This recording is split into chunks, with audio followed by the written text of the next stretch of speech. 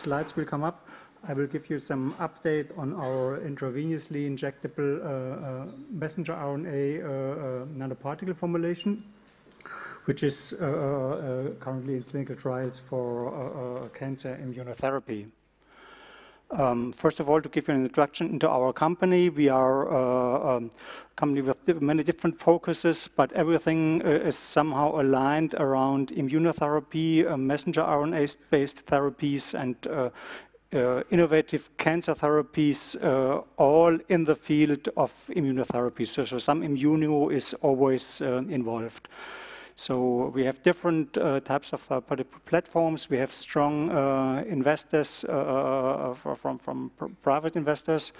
We are about 10 years old now, a little bit more than 10 years, having now more than 700 employees, and by now gathered a decent number of corporations with a number of big pharma partners. Our company is kind of different to many other biotechs, as we are based on different lines of development. One of those is the messenger RNA technology platform, where we use messenger RNA as an active pharmaceutical ingredient, but there's also a branch focusing on cell and gene therapy. There is a protein therapeutics branch. There is a small molecules branch, which somehow then ideally interact synergistically with each other. And then we have overall units like formulation, where we are in bioinformatics, clinics, and so on. And we do also have a own manufacturing site close to our headquarters in Mainz, Germany.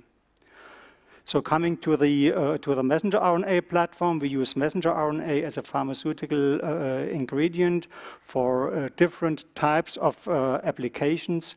The first one, this is the one I will report about today, is the cancer immunotherapy, where different clinical projects are ongoing. We are also interested in treating infectious diseases using RNA, and we are also developing RNA nanomedicines for other indications like protein replacement therapies and others. So cancer immunotherapy, this has been now a topic in many different presentations. So the basis is that tumor cells can be recognized by the immune system through their tumor-associated antigens, just like ordinary pathogens from infections. And the aim is to direct the immune system and to increase the immune response against these tumor cells, which can be then recognized by the tumor-associated antigens. In contrary to classical approaches where people use a peptide for vaccination, we use messenger RNA, which codes for the peptide. So the messenger RNA is delivered into cells in the patient's body, and these cells will then synthesize the peptide. In our case, we deliver the messenger RNA to antigen-presenting cells, and these antigen-presenting cells will synthesize the peptides, present them at their surface, and thus stimulate a cascade of different immune responses comprising activation of T cells against this specific antigens with the tumor antigens, but also we induce a generic cascade of immune reactions comprising elevated levels of cytokines and so on. So the task is there, of course, to bring this messenger RNA into the target cell. And before I come to that, of course, the messenger RNA must be suitable for a pharmaceutical application. For that, we have optimized the RNA in all kinds of molecular aspects in order to improve the signal we gain from that compound. So there's this one. That's the open reading frame, which gives the information on the peptide, and there's the 5' and 3' UTR, which all have been modified and optimized in order to get improved signal. And this RNA is then administered to patients by different administration routes. For cancer immunotherapy, we currently apply 2 different routes of administration. One is a direct injection of the RNA into the lymph nodes. In that case, the RNA is present in a buffer system. Or we inject the RNA in form of nanoparticles intravenously, and then these nanoparticles target antigen-presenting cells. Here you see some cartoons on the organization of these particles. We form them by a self-assembly from cationic liposomes and RNA, and we arrive at particles with a molecular organization which has some lamella-like order, where we think that the RNA is sandwiched in between repeating lipid bilayers and thus protected from the degradation in serum, where the particle interface is covered by an RNA layer which is required for targeting selectivity. How we came up with this model, I explained a little bit more to detail in our presentation from Monday. And here you see an electron micrograph, and you can clearly see this lamellar organization, which is kind of compacted to a globular structure, which is favorable for protecting the RNA from degradation in serum. On this basis, we have developed different types of clinical products. This is one of our types of clinical products. That is what we call an IMP kit, where RNA in buffer solution is provided to the pharmacy of the hospital, together with a diluent and liposomes, and the RNA is reconstituted or prepared prior to injection by adding diluent and liposomes to the RNA, and by that, in this mentioned self-assembly process, I come up with this slightly opaque product. In that case, you see 4 different RNAs, which are then transferred into 4 different RNA lipoplex nanoparticles. What we also do is we manufacture the ready-to-use product by a microfluidic-like process, where RNA and vehicles are incubated with each other in a proprietary fluid path system. We come up with a bulk product which then can be filled and stored in the liquid, frozen, or stabilized, dehydrated phase, depending on the necessities of the respective clinical project. Why do we do this different ways of stabilization? This is seen here. We have different types of clinical, wasn't this in between? It skipped that one. We have different types of clinical studies, which we call either FixVac or RNA warehouse or IVAC mutanome vaccination, and it indicates an increasing individualization of the medications. FixVac means that the patients receive fixed defined known antigens which are known for a certain indication. In the warehouse approach, we screen the patients for the antigens they are positive for, and then we select from a pre-existing warehouse only these RNA coding RNAs that code for the antigens that the patient is positive for. And in the ultimate case, we have a strictly personalized pathway where patients' tumors are sequenced by certain algorithms. Antigenic mutations are identified, and on this basis, the DNA template for RNA synthesis is manufactured, and the patient receives the medication strictly according to his personal tumor. And as these are quite different in the scale required and the settings, we apply different modes of manufacturing for the different settings. Here you see an overview over our current clinical pipeline. There are studies in different indications, predominantly, initially we started with nanoparticle formulations with melanoma, where we have intravenously and intranodally injected medications The one with the stars are those which are injected intravenously as nanoparticles. And subsequently, I can give you now some further information on this first melanoma study where we brought these particles into patients for the first time. So this is what we call lipomerit. It's already ongoing for some time.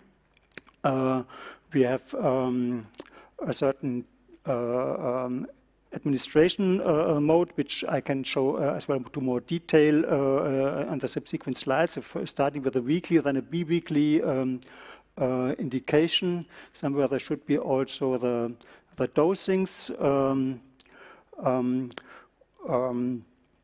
We administer RNA nanoparticles coding for 4 different tumor antigens, which are indicated here. And so the endpoints are as given here in the slide as usual for phase 1 studies. Maybe briefly, this is a bit more clear regarding the administration schedule. So this is the weekly dosings the patients receive. And here you see the dose escalations.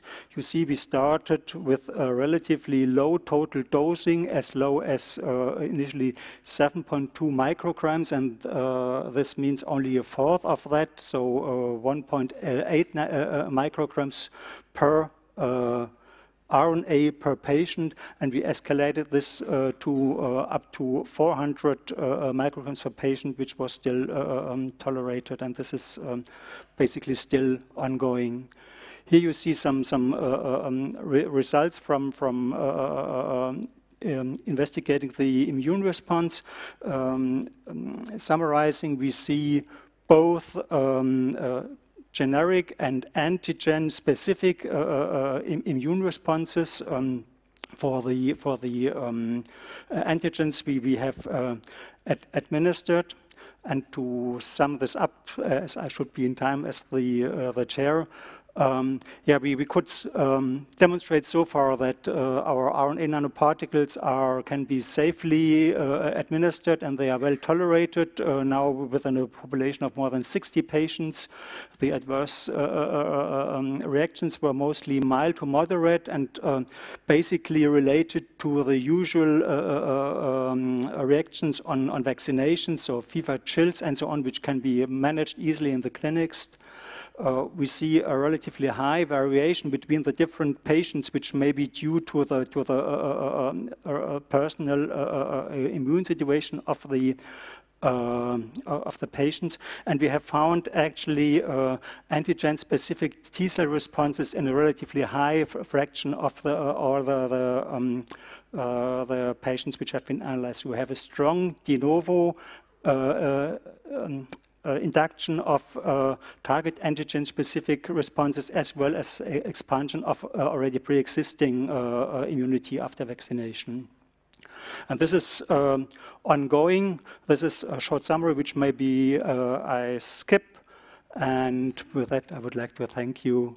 And I'm open for questions. And I would like to show you here the people who have cooperated with the study. Thank you very much.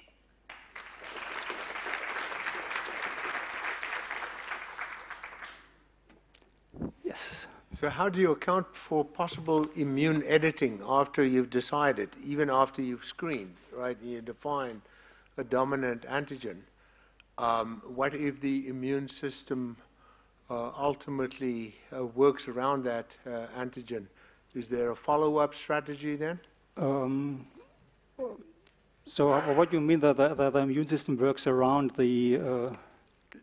So you choose the immune response by giving an RNA expression for a particular, I presume, peptide. Right. So and so that's a chosen one for that patient. But as the immune response evolves, you may make an effective immune response, and then resistance sets in. Yeah. The tumor chooses ultimately makes mutates, escapes from that Sure. immune Yeah. attack? Okay. Yeah. Yeah. Yeah. Of course, this is of course a very important question, and we look at that. In that case, which I showed, these were shared tumor antigens which are expressed in the tumors of many patients with this indication. But your point is particularly important if we do the approach with a personalized vaccination, where we identify this personalized antigens, and of course, in fact, the tumor may mutate and kind of escape from being recognized by the vaccine. So far, we cannot answer yet if this occurs and to which extent. But this is something we are aware of and which we will look at very carefully within the ongoing and continuing clinical studies. Maybe you to you.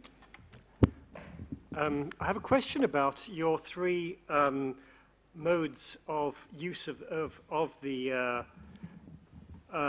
your various systems. When you go to increasingly personalized system, as I understand it, what determines who gets which level? Is this something which is no, this is just subsequent clinical trials. So we have these clinical trials where we have fixed combinations in indications where this makes sense, as the antigens are there. Yeah. And so the ultimate goal, more or less, I don't know if I can say this, is I'm more or less a chemist by education, not a medical doctor, but I think the ultimate goal is to come up with a personalized vaccine, because with a personalized vaccine you have a higher chance of creating immunogenicity. And therefore the final aim would be to have a pipeline to manufacture personalized cancer vaccine for each patient in a suitably short time with an affordable price. Since you add RNA on the surface of these particles, I wonder, do you obtain very different biodistribution when using different RNAs? Yes, and not with different RNAs, but the RNA on the surface is the driving force for our targeting selectivity. So we are kind of having contraintuitive gene delivery systems, as they are negatively charged, or at least not positively charged, and this makes them accumulate in the spleen and not being uptaken in other organs. So that's very important, because we don't want to have off-target effects. And maybe Danny is the last one. Can you comment what are the optimal conditions to store your lipoplexes and how long they are stable? Yes, so we have different lines of development, as we showed. So now we are able to freeze the ready-to-use lipoplexes, and we have data for more than 9 months, I think, and we are quite confident that this can be well extended, as we do not see any change of any quality indicative parameter. So freezing should be on the safe side. With the other conditions, liquid storage, we are at several months, maybe not enough to reach at 2 years as you would like to have. And for lyophilization, we haven't generated yet the data, because we have not arrived yet at these last batches which would make this necessary. So then